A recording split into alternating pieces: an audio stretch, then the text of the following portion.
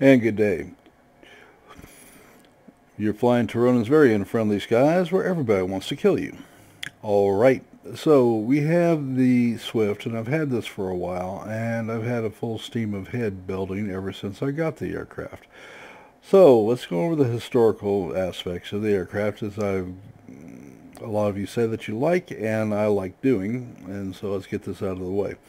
Uh, the Supermarine Swift and the Hawker Hunter were both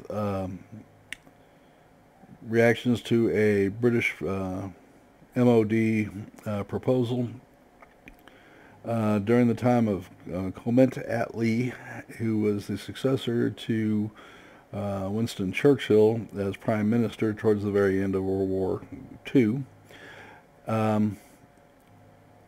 Was not a big proponent of government investment in a time that Britain was really struggling. Part of it was that you have to understand that I believe it was 1954 when Britain finally let go of food rationing. I kid you not, 1953, 1954 time period. Strangely enough, during that time period, British health got healthier. Not normally what you expect. So I don't know what that says, but there wasn't a whole lot of fat. There wasn't a whole lot of meat, and the whole country began to get healthier during rationing than before it. That's different. Um, yeah, that's a true story. Anyway, it gives you an idea of the financial straits that Britain was in. Um, And one of the conclusions of the government is going to be at least 10 years before they needed to be purchasing and procuring and developing new aircraft. So basically what they did was they said, no, what we're going to do is build research aircraft until it's time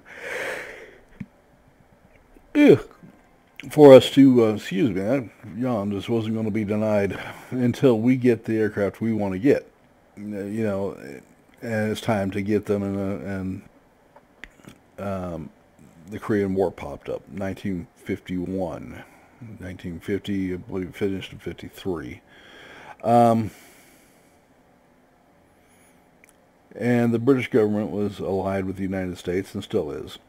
A very special relationship between the two countries and always has been since World War One, really. And this was one of the two projects that came out. And it was by far the least successful. Which makes me go back to World Warplanes and go, what were you thinking?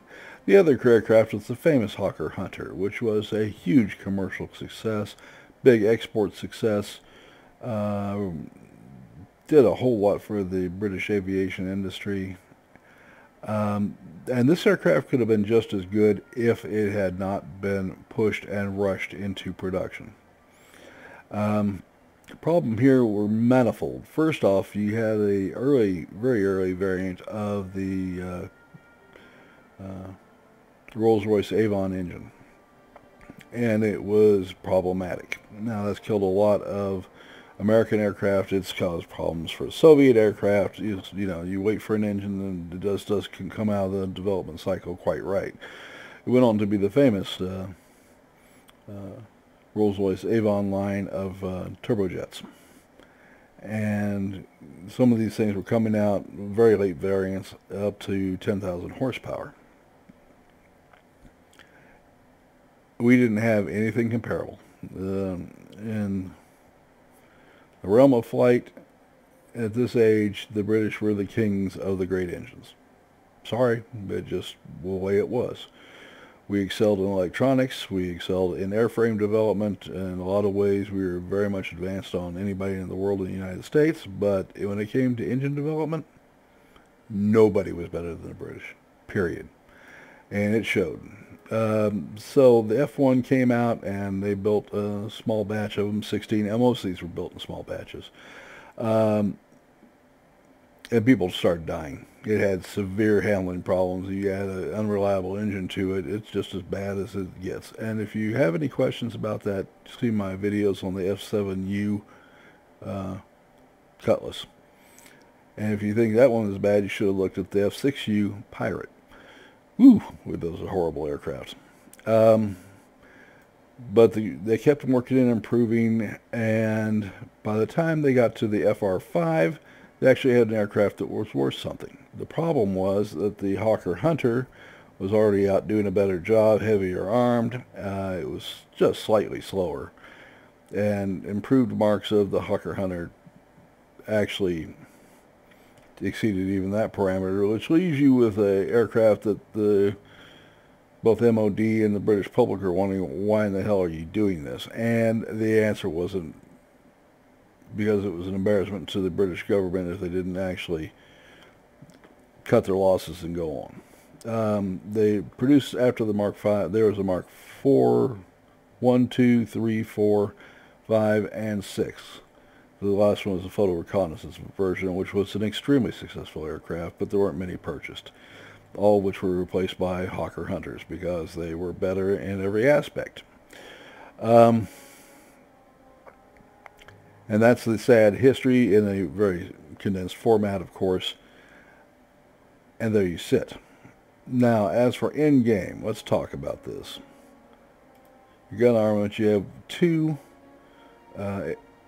of the Aden cannon. Now, we've talked about revolver cannons. This is the British version of it. Survivability is 499, which is not bad. Airspeed, 489, excuse me. I get a little far away from my monitor, and my eyes are not what they used to be. Yeah, 489. Airspeed is an excellent 373, and I had this thing spec'd for, upgraded for maneuverability, not speed. It could be a good deal faster. Maneuverability with the specs that I got, and let's go over the specs because it does affect everything else. I've gotten the lightweight power unit, and I've gotten the lightweight wing frame. When I spec it out, I will put the uprated engine in here, and I will put a improved fuel mixture in here, and I will probably work on the burst length instead of accuracy with this one because it is a horrible gun. Alright, so we'll get to that shortly. Altitude performance is pretty outstanding. So, in most aspects, this is a great fighter. And as I've already alluded to, the guns suck. I mean, yeah, they are just bleeding awful.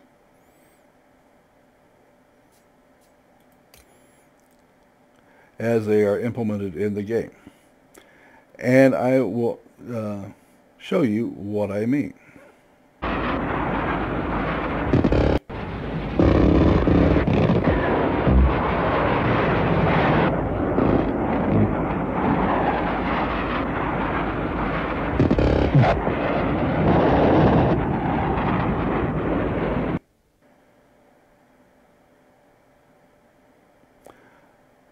Now, does that look to you like a blooper gun?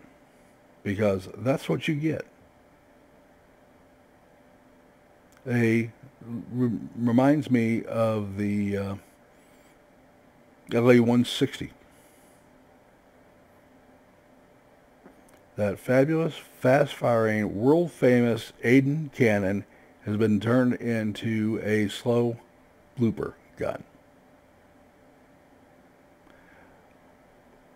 The velocity of the shells were, the 30 millimeter shells was 2,600 feet per second. That's 100 feet per second slower than a 30-06. It's about the same for the 50 caliber machine guns. And its ballistics are nowhere close to either of those, despite the fact that it would, because of the heavier mass of the shell, it would carry on its velocity much longer than either a 30 caliber or 50 caliber bullet.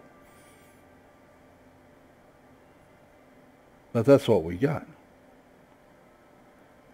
And it lets down the entire aircraft. Now, mind you, you have spent 9 consecutive levels to get to this point, and you get a beautiful aircraft, good turning speed, good altitude, good airspeed,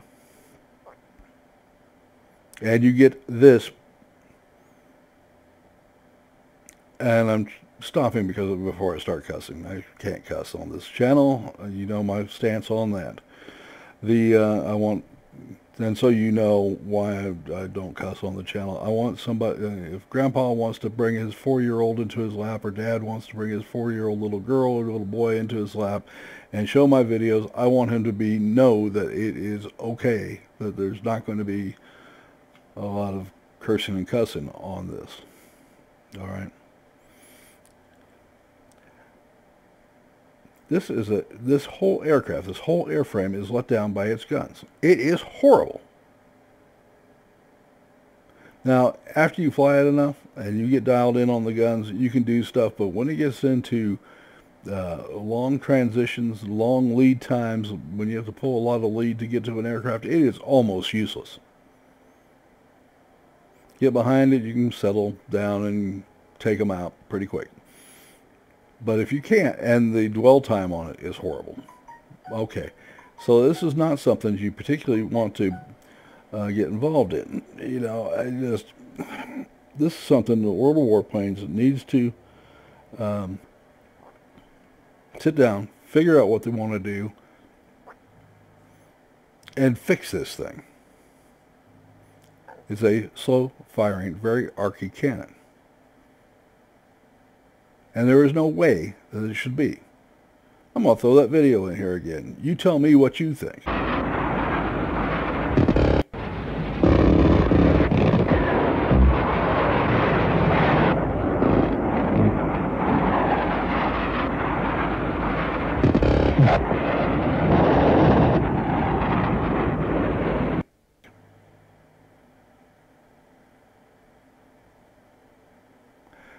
So you get my point. This was a Korean War level gun, equivalent to the M39, the 213C, the French Difa, and it comes out as a thump, thump, thump, thump, thump gun. Not right, not historically correct, not even near historically correct. And I understand this is an arcade game, but even by arcade standards, this entire work that you've done to get to tier 10, and you get this. Let's go to game.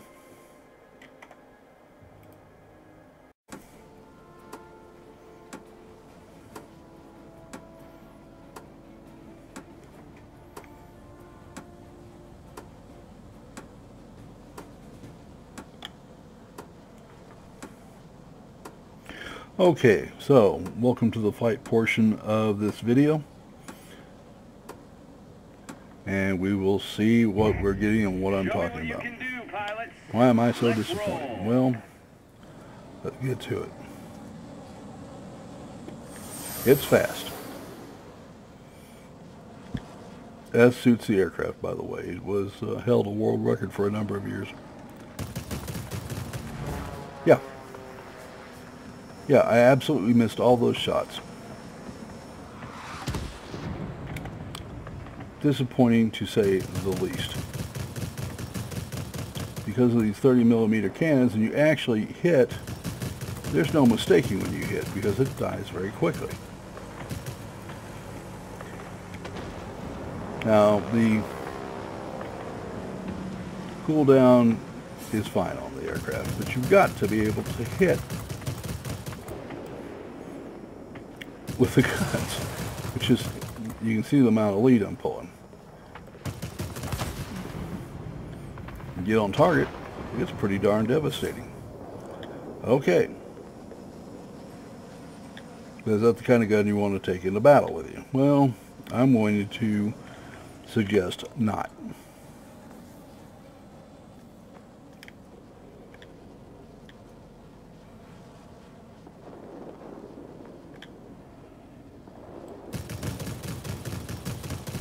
Long-range shooting is a guessing game. Well, that's probably not what you're looking for. And you can very quickly overrun aircraft too with a lot of these high-speed fighters. You can, because of the speed disparity and cruising speed, you can quickly find yourself. Yeah, I've got the speed brake on. I'm still well over 300 miles an hour.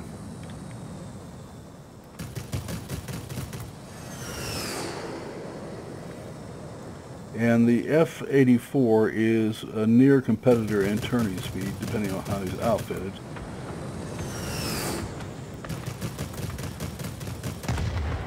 And if I'd had any sort of decent gun on him, he'd already be dead.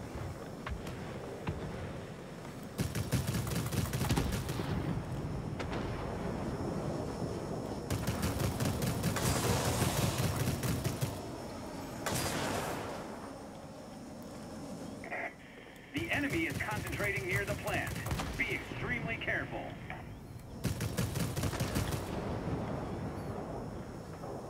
As you begin to dial in on the gun, it gets better, but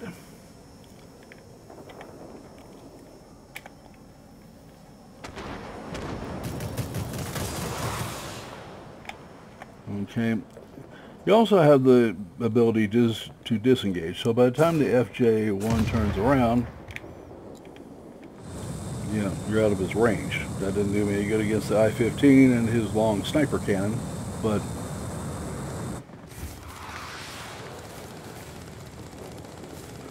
gives you an idea of some of the options it gives you.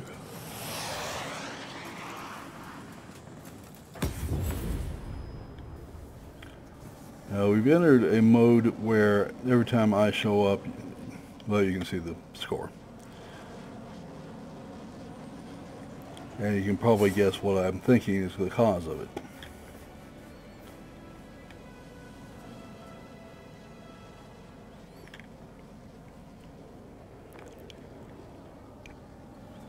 Okay, so they're going to keep attacking in there. I'm going to do what I can to make life hell for them.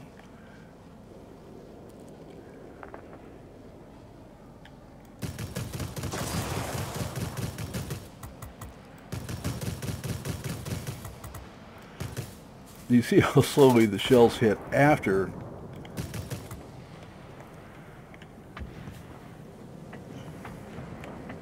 I pull the trigger on this. It's just to the point of absolute stupidity.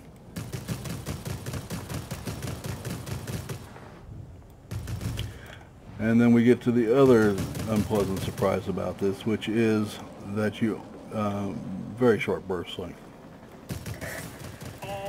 This is captured by the enemy. You must turn the tide of the battle. You know, can you kill them? Yes. Does it take longer than it should because of the nature of the guns? Yes.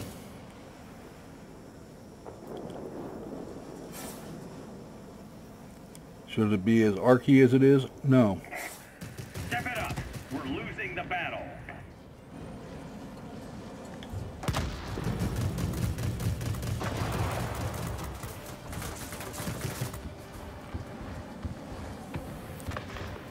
Now you can see the design philosophy behind the cannon, if it was outlined as deserved. If you got into a aircraft that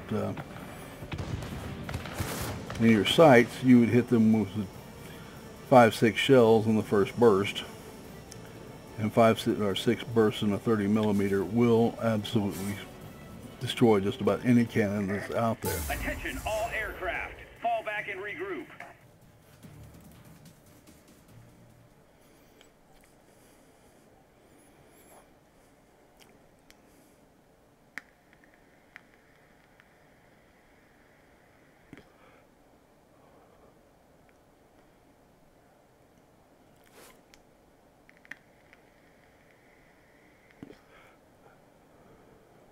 I will promise you, had that been a P1101, I could have doubled my kill count.